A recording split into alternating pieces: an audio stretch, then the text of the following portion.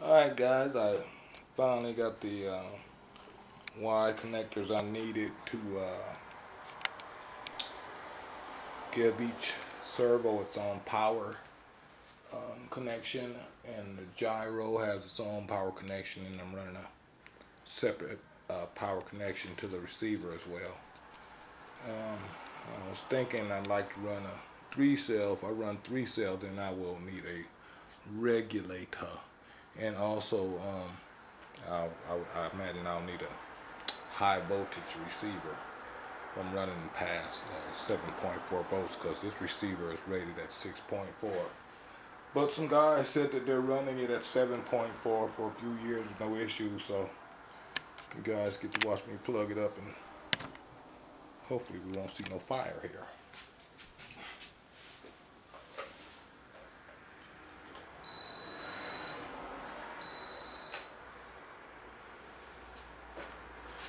Okay.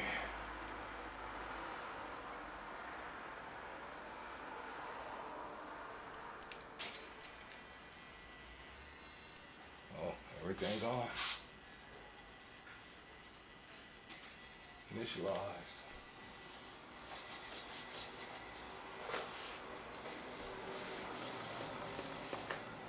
Oh yeah.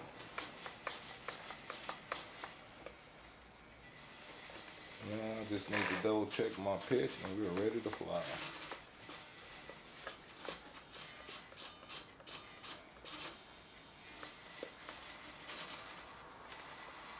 Can't get no better. Let's see.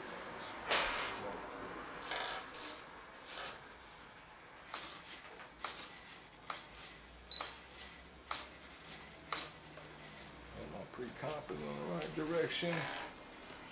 Alright, stay tuned for the maiden flight video. Can't wait to test these babies out. High speed, high voltage. No BEC. Thanks for watching. Thanks Bob over at Run Rider and the guys at Run Rider that gave me advice on setting this up.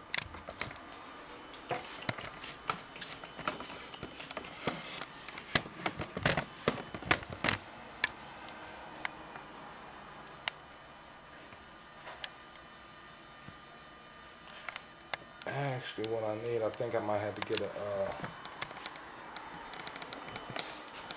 plastic glue gun so that I can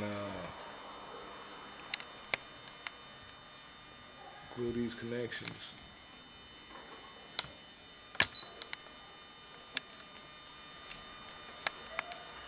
Although if one popped off, it still have voltage going to the